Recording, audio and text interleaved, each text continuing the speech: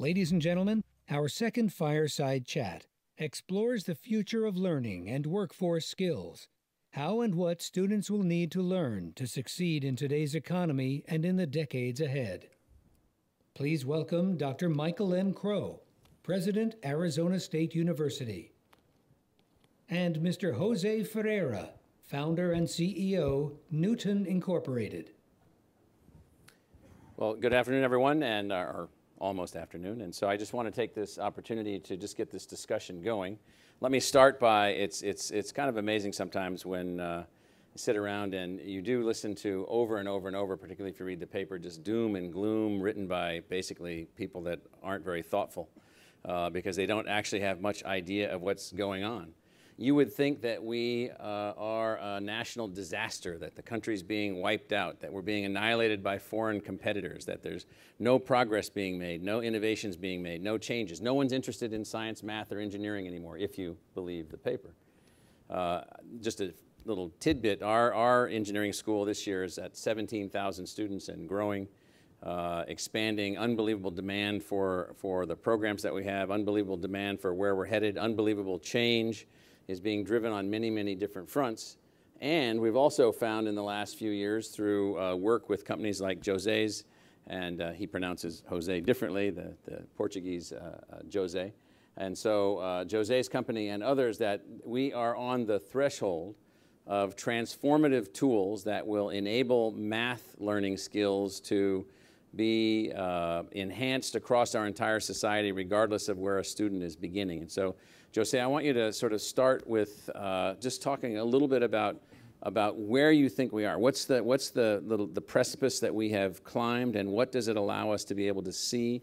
And where do you think we're headed with a topic that's on a lot of people's mind, which is numeracy or math readiness or math preparation or math capability to help get our workforce prepared for the competitive opportunities that lie ahead?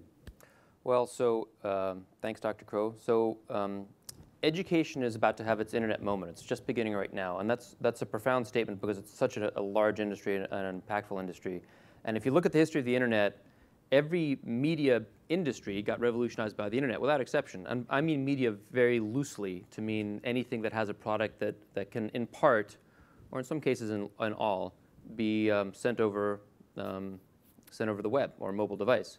And education is one such industry. And every other industry has gone, and education will go. It's beginning to go. Digital video is another one that's going now, and those are the last two to go because they need a lot of broadband, and so they're going now.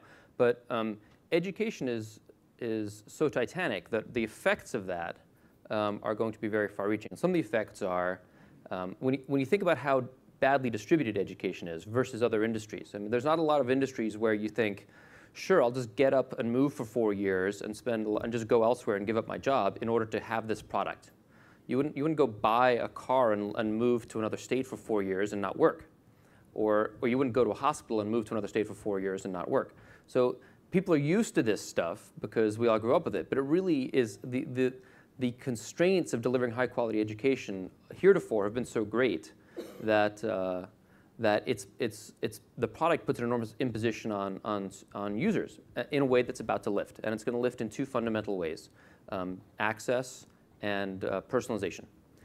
So that's the internet moment, access and personalization, both enabled by the platform and the tools that the platform empowers.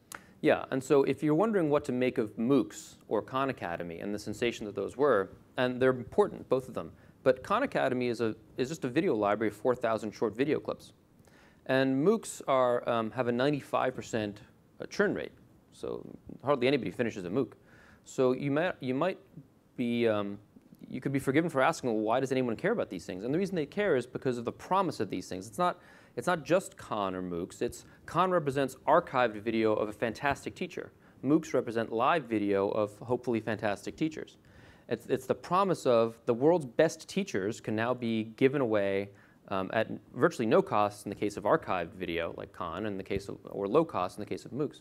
So that's the access side, the idea that anybody soon should have access to great teachers, regardless of their socioeconomic status or the reality of their lives. They're a returning student. They didn't get it when they were a kid, but they can suddenly apply themselves as an adult.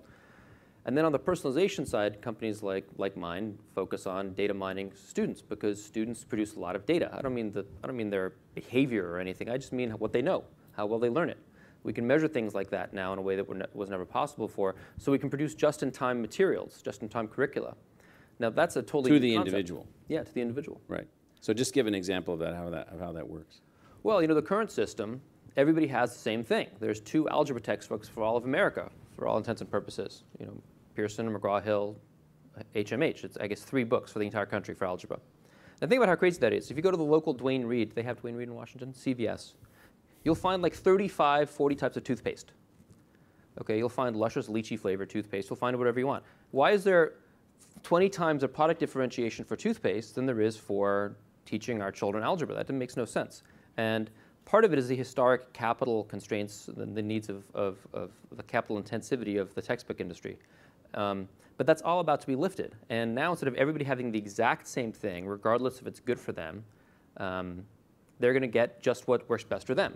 And we're going to find it because we're going to find students who are just like them. It'll be anonymized, so we can not invade anyone's privacy, but we can take everyone's learning fingerprint, exactly what they know, down to the percentile. And we can measure how well they learned it. This kid learned this thing best in this particular way. Then we can take the combined data power of the entire network of millions of other kids who are on the same network and say, who's just like this kid? And what worked best for them when they had to learn rules of exponents tomorrow in their homework? So go back in time, find people who are just like this kid and say, control for effort, control for ability, and all you're left with is luck. Some of those kids in the past, by definition, did the perfect thing for themselves without knowing it. Pure blind luck. They just did the perfect thing for themselves. They got questions that were just like this hard, this type of question. They got teaching content that looked like this. They got the right blend of text, video, whatever, rich media. Maybe they learn math best in the morning. We can measure that. Maybe they learn it best in 13-minute bite sizes. We can measure that. So you find a group of people who are just like your child, and you say, control for everything. What's the top 1% people who, just like your child, but through pure luck, did the perfect thing for themselves? Let's find that strategy and give it to your child. And let's do that for every single concept your child ever learns. We're just beginning to do that today, and we're doing it at ASU. Right. So we learned some lessons in implementing these adaptive learning technologies, which is a word for what Jose is talking about, and it goes back to where I started, which is this notion of doom and gloom and so forth, and we're all it's not going to work and so forth. So the one thing that we learned was that if you took 1,000 students and put them in a freshman math class and you gave them an adaptive learning option, that is, they could advance on their own with faculty and TAs still working with them. It's not replacement of teachers. This is enhancement of teachers. This allows scaling. It allows cost efficiency. It allows effectiveness. It allows new types of outcomes. What we found of the first 1,000 students that we ran through this program was that no 2 students took the same path to learning. No 2 students took the same path to learning. Once you know that, then you realize that the industrial models that we approach a lot of subjects with, the industrial structures, the industrial formats of just sitting in a classroom, listening to a professor, hoping to respond, talking to a TA, turns out that that was the wrong approach. It was the wrong approach if you need everyone to move to certain kinds of skill levels. And so in our particular case, it was a significant and positive outcome that then has affected other things in which we do and other ways in which we work. Let me just give you a couple data points. We've gone from just under 9,000 graduates a year to just more than 19,000 graduates a year. At the same time, increasing our research productivity as measured by external research expenditures by a factor of 4 in a 10-year time frame, so twice the number of graduates, greatly enhancing their diversity and quadrupling our research activity, and our faculty is roughly the same size. The only way you can do that is by innovating and altering and adapting everything that you're working on, and Jose is in one of these tool-making, idea-making, concept-making, paradigm-shifting companies. Now, you started to go in a direction which is something that I think that some of the purveyors of some tools overplay. So I want to hear you comment to this question, and that is, we look at these tools and these enhancements as ways for us to do our job in a large public research university serving a very diverse, highly fast-moving metropolitan community in Greater Phoenix. We view these tools as ways for us to do more to achieve our objective, that is to serve the public better, to constrain costs, to enhance quality, to work across family backgrounds and family incomes and starting positions and so forth to get people to these higher levels of intellectual capability. A lot of people in the business of advancing tools from the private sector, they have some sort of religious syndrome or something. They think that they are going to replace everyone else, that universities and colleges are going to go away, and that somehow everyone's just going to take their little tool from Knewton, they're going to go down to their basement and they're going to learn in their basement. So are you guys replacement, augmentation, enhancement? What's the tool? We're augmentation. Just like doctors weren't replaced by medical technology, there's medical technology all around you now in a hospital, but they didn't replace a doctor. The people who think these technologies are going to replace teachers are naive. The factory model of education, it's kind of like Winston Churchill's definition of capitalism. It's the worst system in the world except for every other system. I mean, we're all a product of that factory model. It didn't used to exist before the 1700s, where you turn schools into factories and treat kids like widgets. And it sounds bad when I say it, but it's actually the entire modern world is a result of, so good and bad, is a result of that factory model. We wouldn't have all the devices in our pockets if it weren't for that factory model. It affects everything. But it's by definition, what they did was the rich nations a few hundred years ago decided if we reduce as much cost as possible on a per capita basis from education, we can make it free or compulsory. And that was what was so revolutionary, right? But the problem is you're treating every kid exactly the same. So now when you can treat kids differently, then what will happen is, for what we do, is the outside of class work becomes so much more productive. So the kids come to class, the teachers still do their magic in class. Teachers shouldn't be like lecturing on facts. The robot can teach facts better now anyway. Let us do that outside of class with a personalized textbook that's personalized for you in real time down to the atomic concept.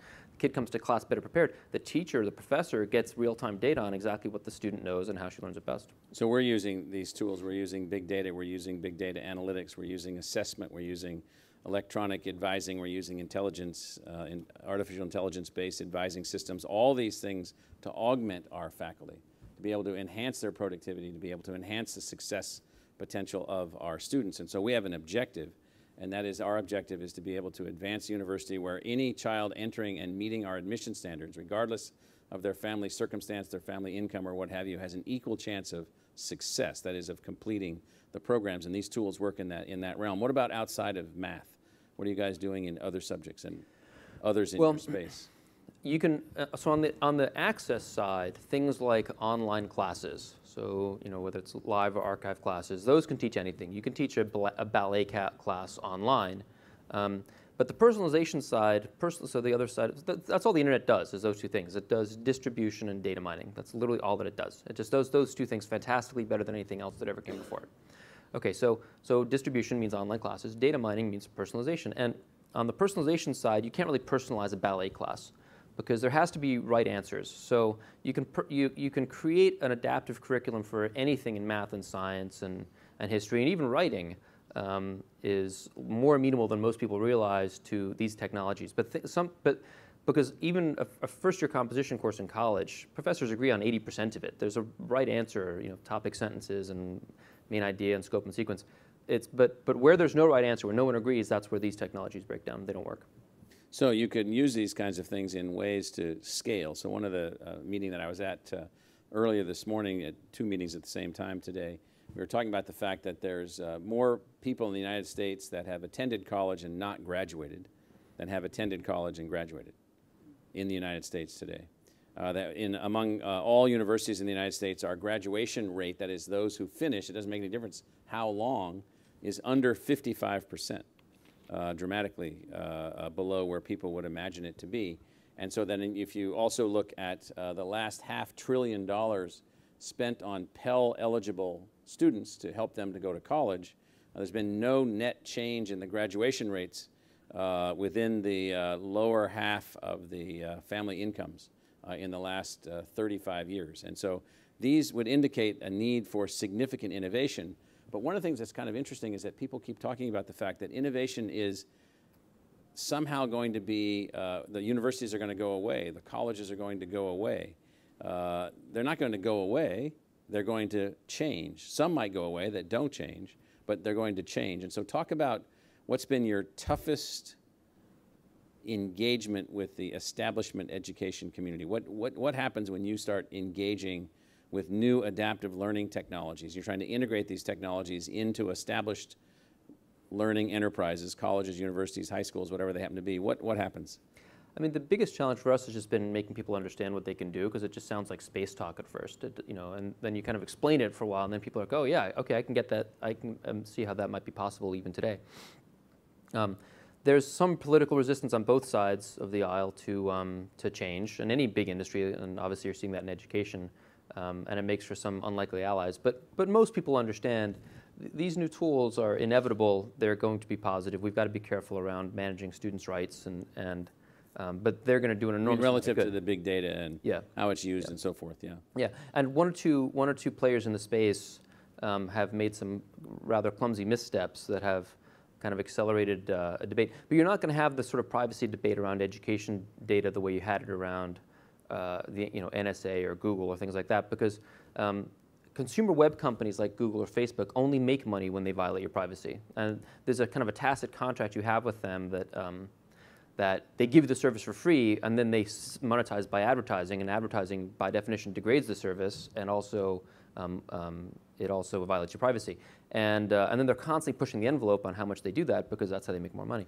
So these education tools, they come online, none of them will use advertising models. They won't have that conflict of interest. It'll all be subscription based, and the privacy, the student rights will stay with the student and the institution. So there's a little bit of talk about that now, but I think that headwind's going to die down pretty soon once people realize that these tools are very powerful, and some of those issues aren't going to happen here the way they did it in the consumer web. So in personalized learning, if all of us in this room, the people that are sitting here, were trying to learn freshman math, you would come in and you had, let's say, 8 or 9 or 10 principles that you had to learn. It would determine, that is, the system would determine, that you didn't know this and you did know that. You could work on these problems, you couldn't work on those problems. It would then say, well, you don't understand, it would say, Nancy here, you don't understand negative numbers. It would then take you back to why you didn't understand negative numbers, work with you tirelessly to bring you to understand those negative numbers, bring in data from other students who also didn't understand negative numbers, look at their backgrounds, other things that they do know, classify you, and begin customizing for you your path to master negative numbers. Once you've mastered negative numbers, using that as an example, you don't know what will happen in your head. That may be the switch that turns in your brain, and all of a sudden you now have conceptual numeracy at a level that you never had before. And so once you have that, then your path to then completing the other parts of the subject becomes your own unique path moving forward. So one of the things that we've talked about is the breakdown of these kinds of adaptive learning tools that are used in formalized learning environments like freshman math at a university level into merit badges or certificates or other things that industry needs. So let's turn the topic to that. So can we get basic numeracy down to a certificate that anybody could take anywhere and then prove to an employer that they understand numeracy? Could you go beyond numeracy to basic business math? Could you go beyond basic business math to basic statistics? And all of this is applicable for subjects more complicated than math, but can you get to this point using these kinds of tools where we could set national standards for employment, where you could prove your worthiness on these kinds of platforms and also be educated tirelessly in ways in which it's customized to you? Yes. So that, in fact, yes is an important answer there. Yes. I'd say it's almost inevitable. So my company has a large relationship with Pearson, which is the world's largest publisher. We have a large relationship with Houghton Mifflin, which is the biggest K-12 publisher in the States, and a dozen other publishers and more every day. And so that gives us a kind of a viewpoint into students everywhere. And we can filter out a lot of data noise, and we can produce these kinds of national standards. So you can imagine, so I went to Harvard Business School. I came out of Kaplan and spent most of my career in education. I went to HBS for a couple of years. And you can imagine if Goldman Sachs in the future wants to recruit derivatives traders, and they go to HBS and Wharton because that's what they've always done. You can imagine if a platform like ours could tell them, okay, you can do that, but I can guarantee you that the top derivatives traders in the country are coming from University of Cincinnati is where I think they're coming from. University of Cincinnati. And I can prove it to you mathematically. These guys here and these gals here at the University of Cincinnati, they know more derivatives concepts, they learn them faster, they have them at a deeper level of proficiency, they retain them longer. No matter how you slice and dice it, they clearly know these concepts better.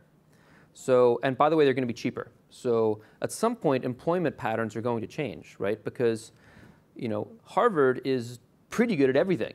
But it's probably not the best at anything, and if it is, it's certainly not the best at more than a few things, right? Somewhere there's going to be a school that the graduates are more affordable, Fewer prima donnas. You know, we hire a lot of computer programmers. We tend to avoid MIT. I hope there's no one from MIT in the room. And we tend to get a lot from Carnegie Mellon. I'm sorry. The MIT kids, I tell you, they just want to, like, they come in, they say, you know, I just want to choose the problems I work on. I'm like, what? You're going to choose the problems I work on because I'm paying your salary.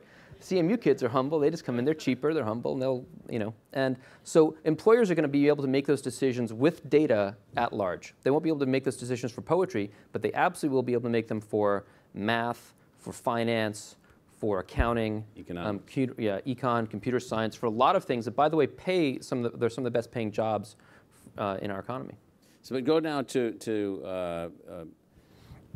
the Markle Foundation's run for the last 18 months or so, this initiative on the future economy, and their goal in this initiative is to outline how we can enhance the net return to our society from a socioeconomic equity basis relative to technology not creating these huge wage disparities, and how can we use technology to drive up employment opportunity, how can we use technology to drive up wages and connectivity to industry and American competitiveness and responsiveness and so forth. So let's not look at derivatives, MBA level individuals. Let's go down to kids in high school or out of high school, and they're trying to demonstrate and advance themselves in these things that employers really want. What about certificates and other kinds of things like that? Yeah, so right now for, you know, Germany's got this economy that a lot of us look at in terms of kind of a guild system. So, you know, it's got this middle market of companies that have a lot of, it's like almost an apprenticeship system, and these kids a lot of them don't go to traditional four-year schools, and they go to these companies, and, you know, a lot of them do between kind of 50 and 200 million. They're not massive companies. And that's a big part of the bulk of German exporting is this layer. And we don't do a very good job in this country of capturing that employment layer. You know, Germany, I think, does a great job of it. I'm not sure, you know, because Germany is actually very anti-digital, I'm not sure that they're going to transition to, you know, to a digital version of this. And I think the U.S. has a chance to sort of leapfrog them. We're never going to build this kind of bricks and mortar guild infrastructure here. But you think these tools could help us to do that? Yeah, in a virtual way. Yeah, yeah, exactly. And do you have anything underway, or do you know of others that have things underway related to that? Well, the closest thing we had was a sort of a thing we're working on with Houghton Mifflin, the Department of Education, to try to intervene with at-risk youth who otherwise are probably on a kind of train track to criminal activity, and many of them are in you know, special juvenile justice. Exactly. So that's the closest we've got. But yeah, I can imagine that a lot of people move into that space because with data you can find a kid who's you know, if I can just get this student's math scores or, you know, communication ability to this level, right, they can have a perfectly fine career making $80,000 a year as a plumber. And the stuff we did at ASU, I mean, you know, when we took a third of the students who were dropping out of ASU because they couldn't pass a first-year algebra course, and you should be able to pass, and it's not like it's advanced algebra, it's algebra. You should be able to pass that course to get a college degree. And so in our partnership, ASU and Knewton were able to build a new course that dropped that number by a third. You know, it seems like a small point, but taking all those hundreds of students a year who thought they're ready for college, were told they're ready for college, get to college, and they're shocked and stunned, and the kind of the vortex of you know, disillusionment and self-confidence that they lose. You know, now it took us, you know, we can take another semester for some of them. In some cases, we were able to tell ASU, we can get these kids through. And in some cases, we were able to say, if you give them one more semester, we'll get them through, but don't let them drop out. And we were able to save lots of those students who are going to now become, you know, more productive members of the economy. So whether it's 2 years, 4 year, what have you, you know, giving schools like ASU this data that can allow them to save as many of those kids as possible has a profound effect on the economy, but also individually those people. Yeah, it turns out that those students were all predicted to be successful based on the admission requirements. I want to be clear about that. They had A's and B pluses in high school math. They had good scores on their tests, and then they come in for a level of intensity in the particular environment that we had, and for whatever set of reasons, including resilience and the lack of individuality or individualization, they didn't make the cut. And it turns out that of the kids that didn't succeed in freshman math, half left the university, and of them, 3/4 were lower income students. And so this is a huge transformation in our operation, our 4-year graduation rate. It's easy for schools, by the way, that handpick their classes to have high graduation rates. In fact, you wonder why anyone drops out of an institution that handpicks the student and picks the student from a group of 20 or 30 competitors per student that they select. Why would anyone drop out? We take at our institution and at many big public research universities like us, those students who meet the qualifications to do university level work, and they come from all segments of our society. Let me remind you that of the people from families in the lower quartile of family incomes, like the family I grew up in as a boy, the people from that quartile of family incomes, they have a 9% chance of graduating from college in the United States.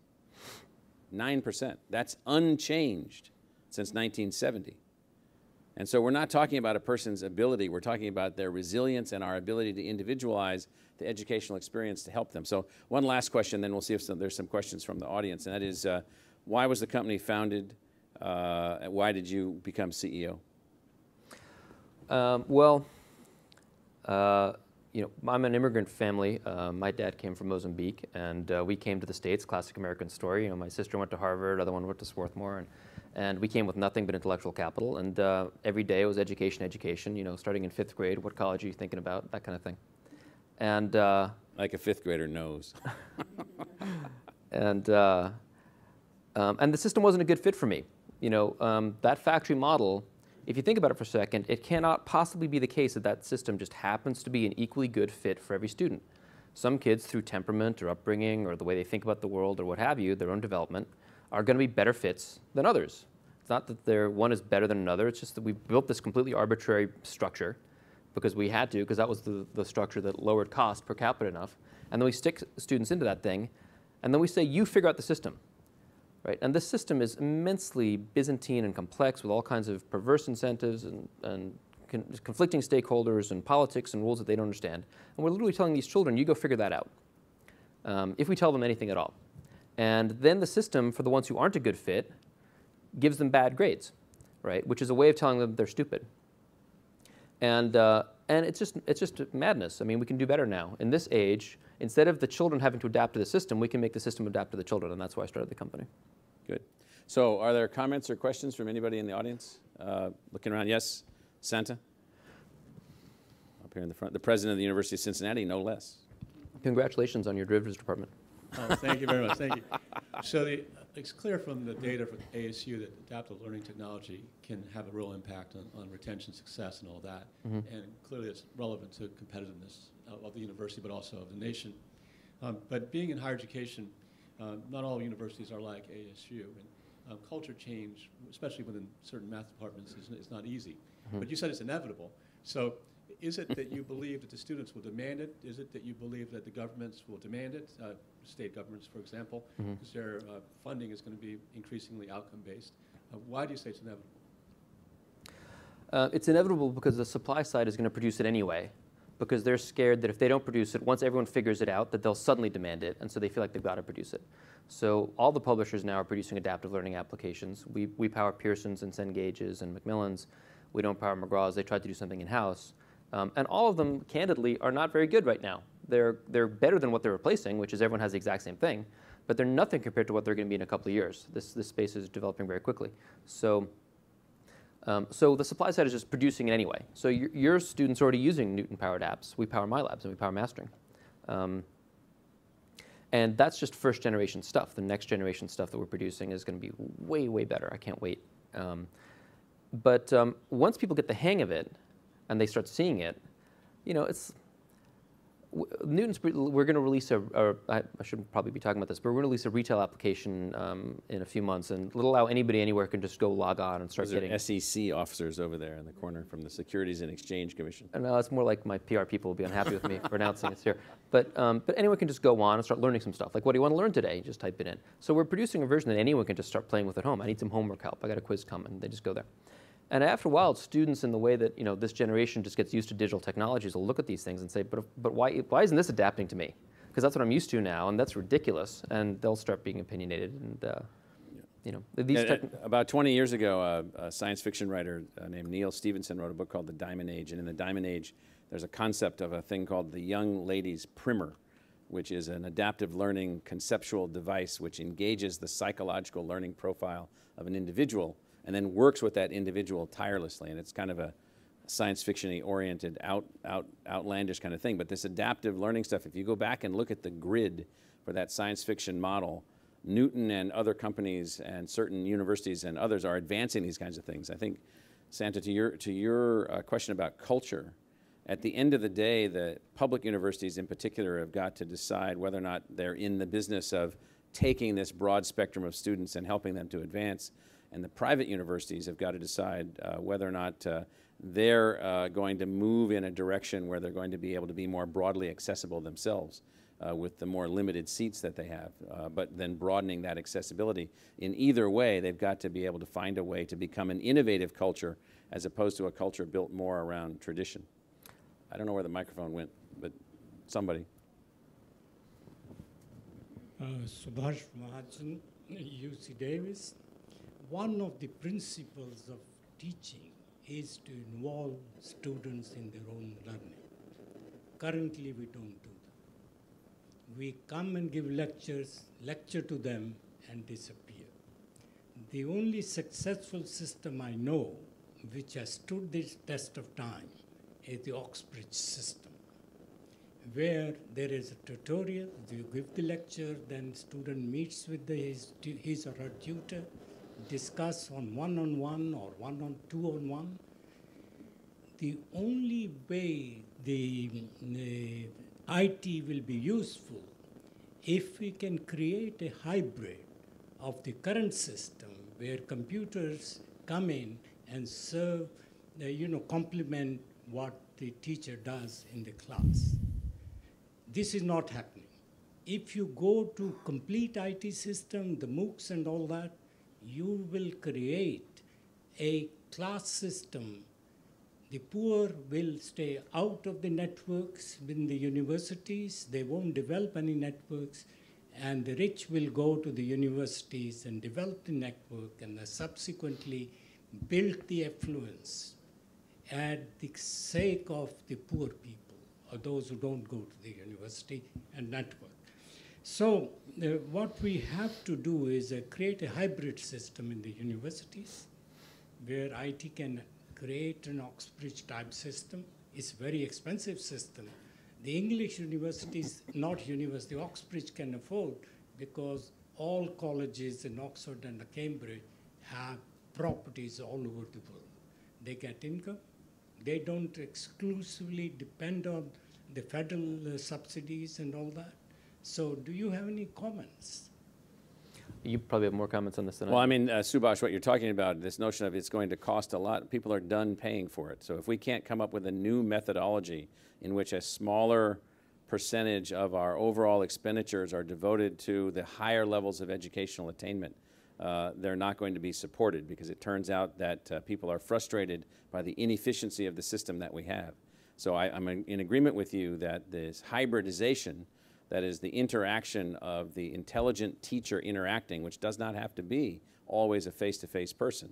It often has to be that, but not always that. In fact, what we're after is that kind of hybrid. This is an early stage demonstration of that kind of capability, just exactly as you're talking about. But it's not going to be, it can't be expensive. It has to be affordable. If it's not affordable to the family, so the median income in the United States, it's unbelievable. We have reduced median income in most of the states right now. We've got problems in affordability for higher education. The professors are becoming more and more isolated and separate from the way the rest of the society is working, and we've got to find a way where it's very affordable. I think we have no more questions. I am being given the off the stage sign, so I'd like to thank Jose, who's here, who's moving forward, and I guess one last point is just to make certain that when you read the newspapers and other publications and they say it's all doom and all gloom and so forth, well, it's not. There's unbelievable forces of change that are underway. So thank you. Thanks.